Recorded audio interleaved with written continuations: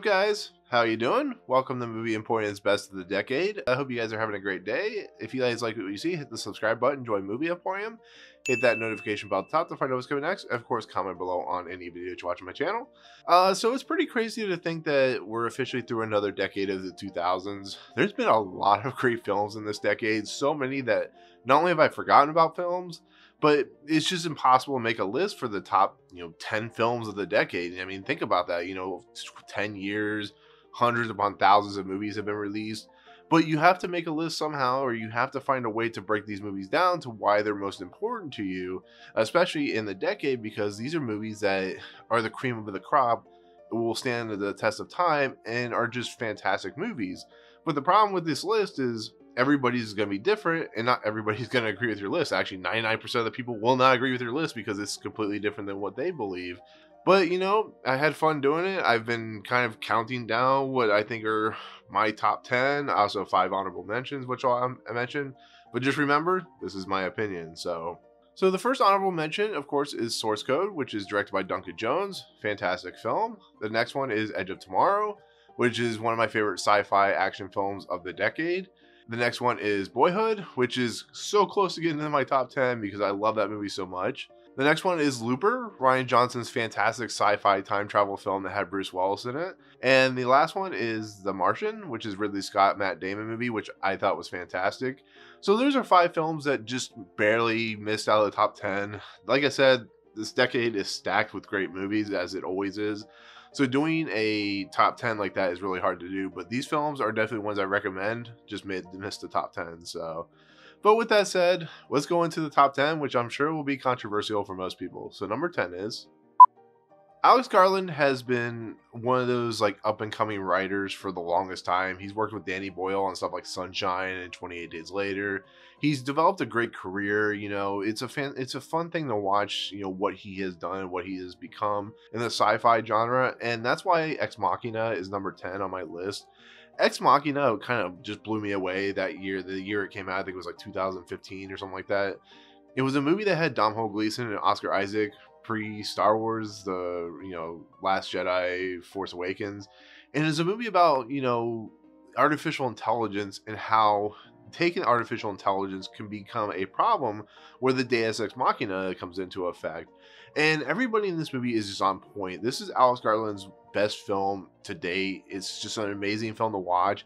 Then you got Alicia Vikander, who just came out of nowhere and is fantastic in this movie. She is, beautiful. You feel for her, but she kind of has a sinister side to her.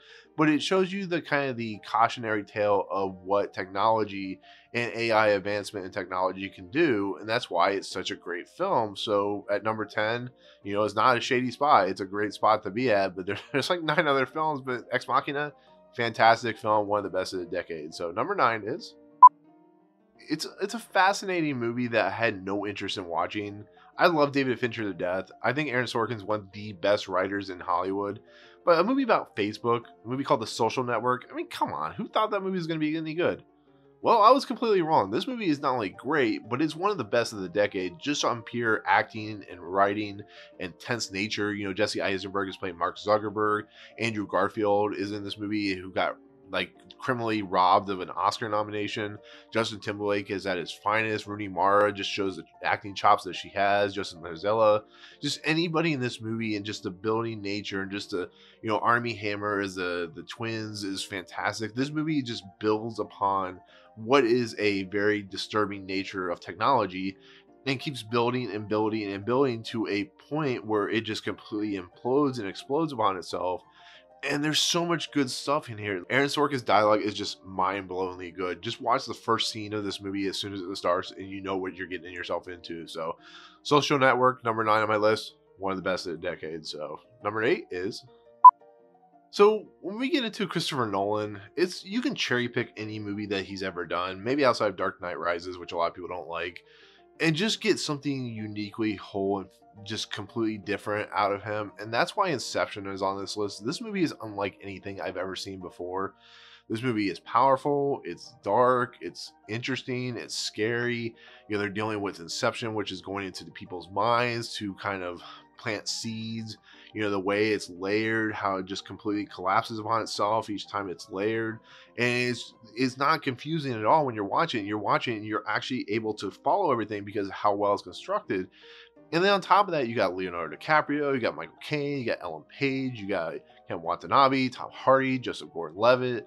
You know, there's other people in this movie, but you just got this amazing cast that was able to concoct something that is so riveting. You know, when they go into like the lower depths of the Inception, and you're actually seeing the different levels and how they're responding to time, it's an amazing thing to watch, and is one of Christopher Nolan's best. And you've seen it, everybody saw it. It's a great, fantastic film. So it's one of the best of the decade. So at number 7, we have. So in 2011, we had what I consider one of the most original horror films ever made, and it took forever for this movie to be released. That is, of course, Drew Goddard and Joss Whedon's Cabin in the Woods. Let me tell you what about this movie. This movie is something unique and something I've never seen before, like Inception. It takes the horror Cabin in the Woods or horror genre and deconstructs it into an amazing just look at the crazy and zaniness of the genre itself. You know, we have these 5 characters who are in this cabin in the woods, like a typical story, but they're being controlled by this underground facility. And the underground facility, we have, you know, Richard Jenkins and Bradley Whitford and Sigourney Weaver, and then we have all these creatures in this elevator area, and we have, you know, Kristen Connolly and Chris Hemsworth before Thor and Franz Kranz. And this movie is just, it's so well written, it's so well designed, it's so well paced, and it has so many great surprises. It has such a great payoff, especially when the Franz Kranz and Kristen Connolly go down in the elevator and they open up and all the demons come out, and then you see all the creatures, and like they're so uniquely written, and there's so many great callbacks to different characters from like different other horror films. It's a movie that just stands on its own as something wholly unique and wholly terrifying. And when we get to the final conclusion, the decisions that are made completely upend any horror film I've ever seen in my entire life. And it's such a good film. I'm glad it was released, and I'm glad we have it. It's one of Joss Whedon and Drew Goddard's best films. So it's also one of the great films of the decade. So anyways, we'll head into number 6, which is 1917 is a movie that literally I just saw like a couple weeks ago or a month ago or whatever this video post. And this movie is something that just completely blew me away. This is Sam Mendes' best film. There's no other film like this movie. I mean, that is in essence of what it's trying to do.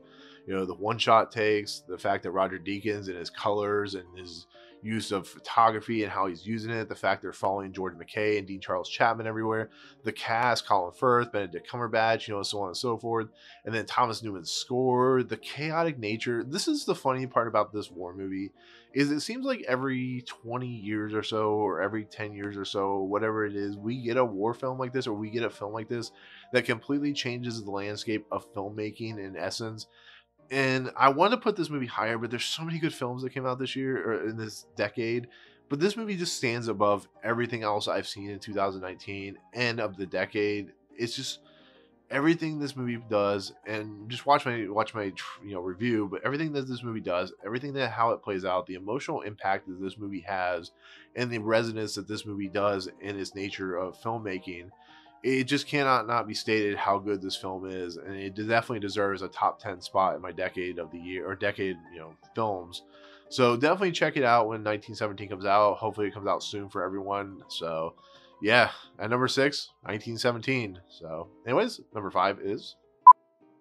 So in 2017, we have Logan. Logan it's a movie that is just remarkable. It's one of the best superhero movies ever made, and it takes a character that we've loved for, at this point, almost 20 years now with Logan, you know, Wolverine, and completely upends the whole idea of who Logan and Wolverine is. He's the guy that we thought was indestructible, but here we got a character that's really old, that is having problems with his health, that is not recovering like he used to, can barely, you know, he's having to take medicines, having to take drugs. He's weathered. It's one of the most amazing performances from Hugh Jackman, and it's such a shame he didn't get an Oscar nomination for this role because he's fantastic. The other crime of nature to not get an Oscar nomination is Patrick Stewart as Charles Xavier. The fact that his mental illness is like, you know, his mind is going and he's losing his ability to remember anything. There's this, it's never shown, but it's insisted upon about how he killed all the X-Men because of his nature of, his mental illness. It's one of Patrick Stewart's best performances of a character he's also done almost 20 years now. And the moments in this between him and Charles Xavier, between Hugh Jackman and Patrick Stewart, are just mind-blowingly good. And it's one of James Mangold's best films he's ever made. And it has Stephen Merchant, and it has the great Daphne King in this movie, who was like her first movie, and she's fantastic as the clone of Wolverine. And just the heartbreak nature and the sad but hopeful nature that this film presents, and the end of a character that we've come to love so much. This movie is just brilliant. I'm so glad it at least got a script nomination, because it's a fantastic just look at a superhero movie that's a deconstruction western, and it's great. So at number 5 is Logan. I'm sure a lot of people agree to how high that movie is, but yeah. So anyways, number 4 is... So 2014 brought Damien Chazelle in with a bang. He had done one other film prior to this, but it was like a short film or whatever. Whiplash is an amazing film. It's a film about passion. It's a film about the lengths we will go to do what we really truly love. And it brings in some of the most scary, most awe-inspiring performances from Miles Teller and J.K. Simmons. J.K. Simmons especially, who won an Oscar for this movie.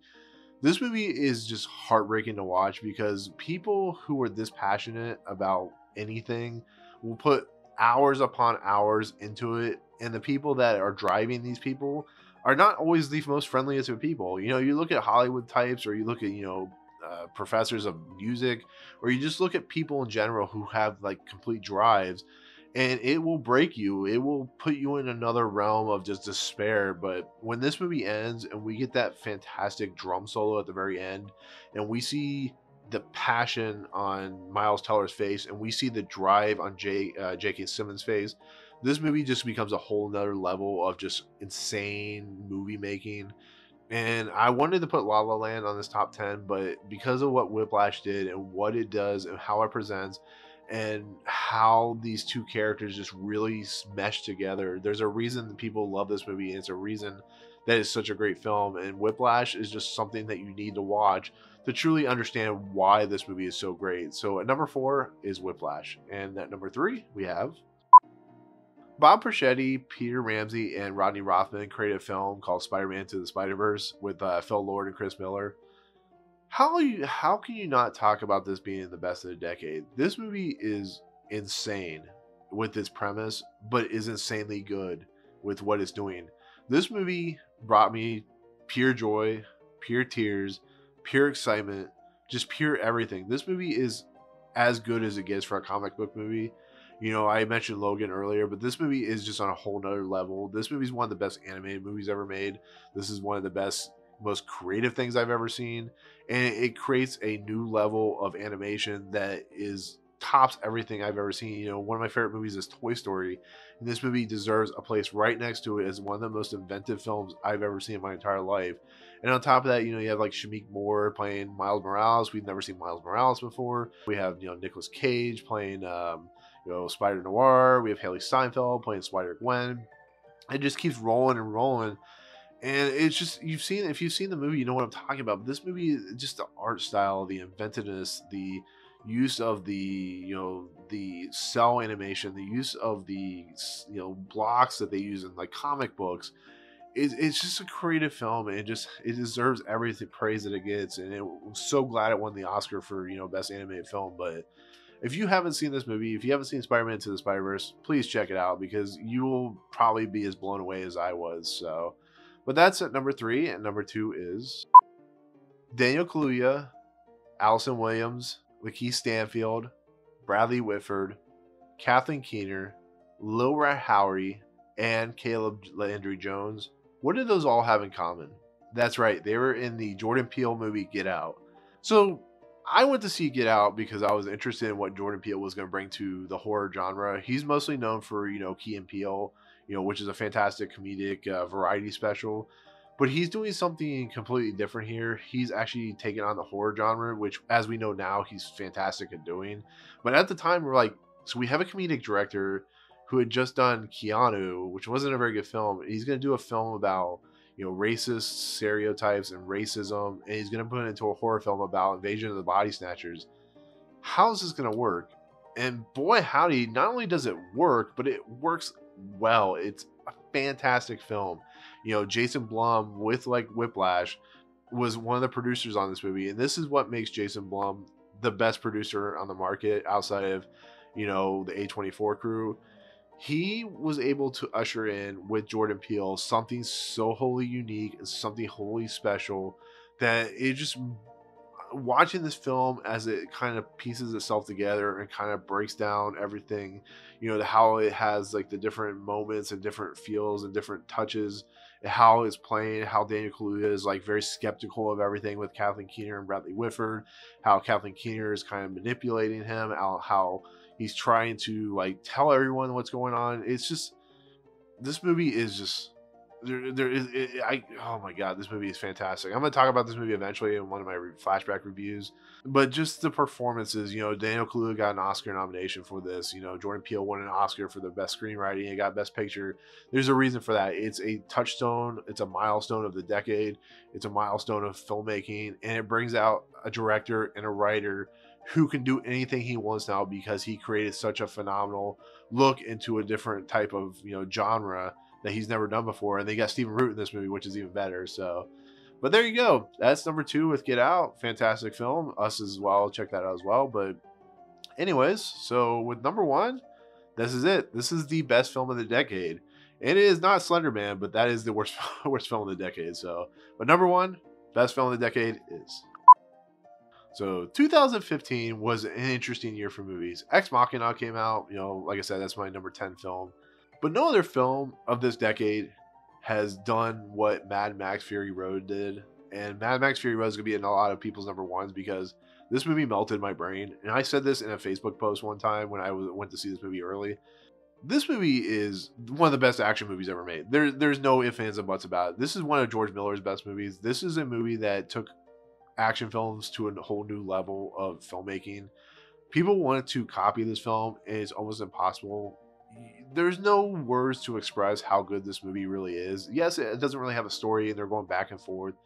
But you have Charlize Theron in this movie who should have gotten an Oscar nomination. I'm so glad this movie got the Oscar nominations it did, like Best Picture, because it definitely deserved it.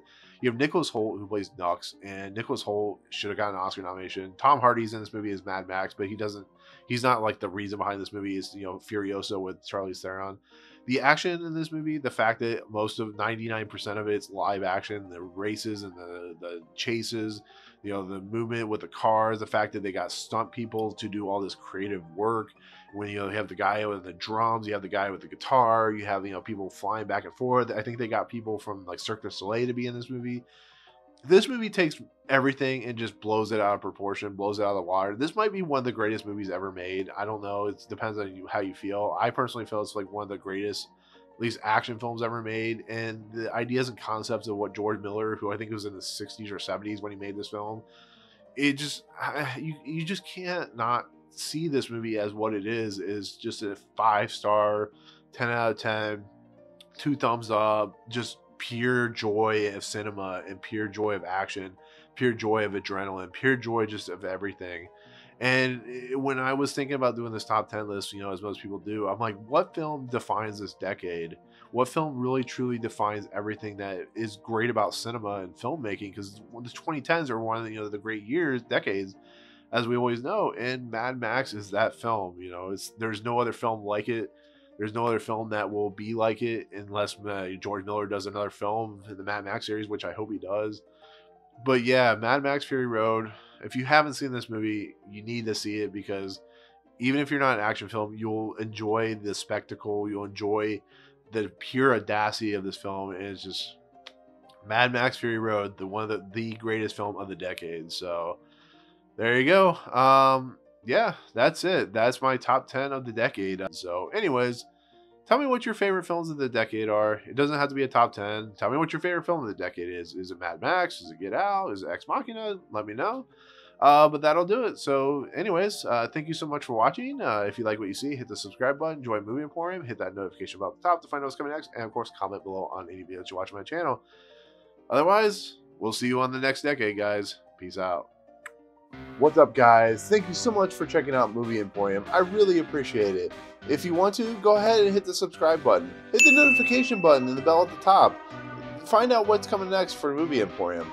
Also, check out these 2 videos. They're amazing. I think they're awesome. I think you'll enjoy them too. But otherwise, thank you so much for watching, guys. We'll see you next time.